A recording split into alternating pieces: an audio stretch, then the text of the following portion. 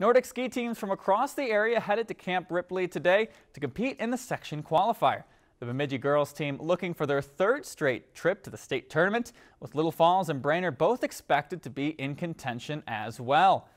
The top two teams earn a spot in the state race, and for the boys it was practically a race for second as Cathedral Sartell swept the podium.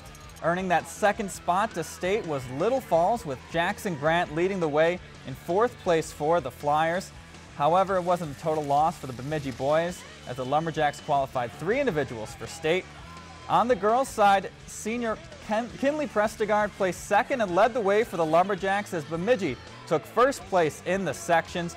Brainerd able to hold off Alexandria by just 1 point, as the Brainerders get to state in the second place finish. There's a look at your team results. Bemidji girls wins once again.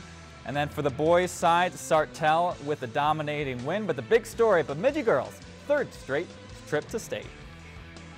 We felt good coming in.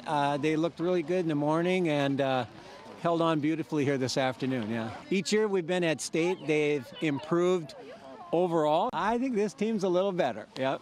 I think we'll see an improvement. Yeah. If you enjoyed this segment of Lakeland News, please consider making a tax-deductible contribution to Lakeland PBS.